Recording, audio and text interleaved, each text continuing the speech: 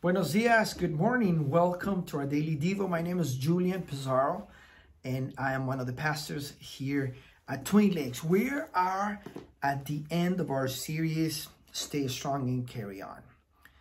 It's not easy to do. It's not easy to stay strong all the time. It is not easy to keep moving forward all the time. In the last few weeks, we've been talking about the Holy Spirit, how Jesus Christ, our Lord and Savior, introduced the Holy Spirit to our lives, to our world, and what He was going to do for us. Last week on chapter 16, verses 15 and on, Jesus was talking to the disciples about what was going to happen.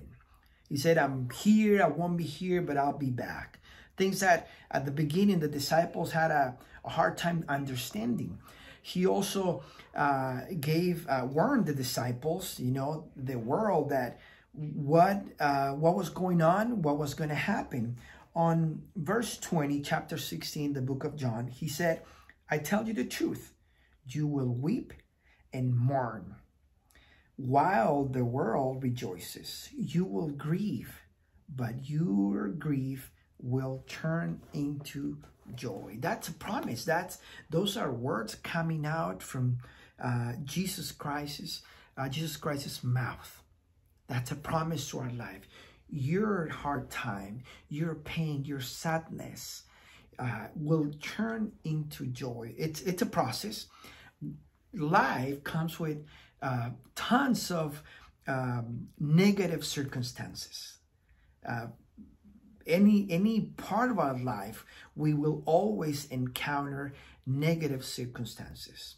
But the Word of God says, after the pain, after the sadness, joy will come to your life. That's how I try to handle those hard times. The Word of God gives me hope. I know that after this difficult time, I know that after this painful time in my life, after this sad time in my life, the joy will come. Why? Because that's what the Word of God said. So I just want to encourage you. You're in the middle of this really difficult time. You know what? God knows. He knows your heart.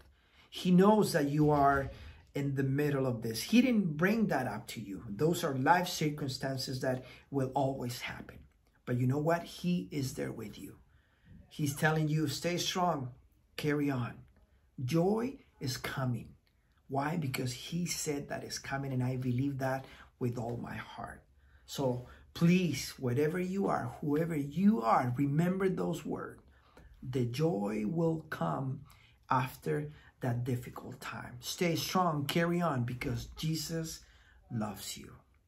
Have a great week. God bless you. We'll see you soon.